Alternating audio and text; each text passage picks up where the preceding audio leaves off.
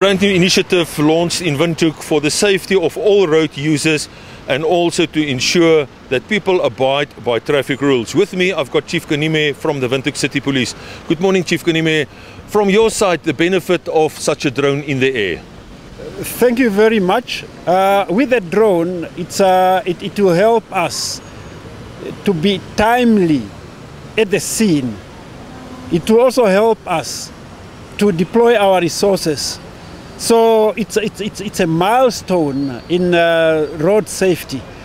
Not only on road safety, it can also be used in crime prevention.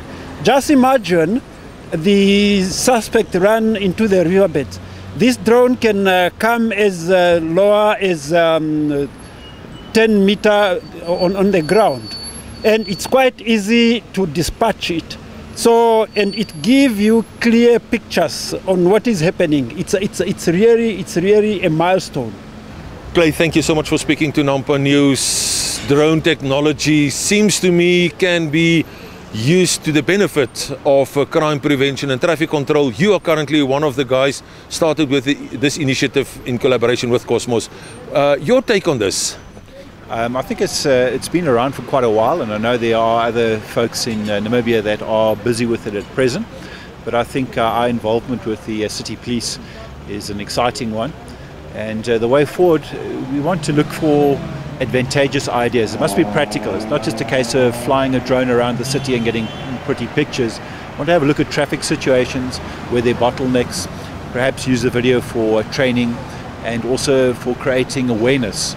We know that sometimes the folks don't always stop at stop streets in Namibia, and sometimes when we do have a video, we've created a video like this, it just creates awareness where people say, wow, you know, that could have actually been me this morning.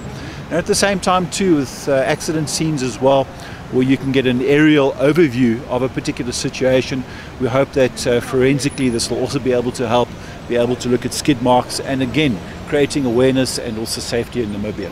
Quilly, thank you so much for speaking to Nampa News. A very unique initiative between Windhoek City Police, Kosmos and Drone Photography. Just shortly, briefly, how did it start and the benefit that Kosmos foresee for this project? Yeah.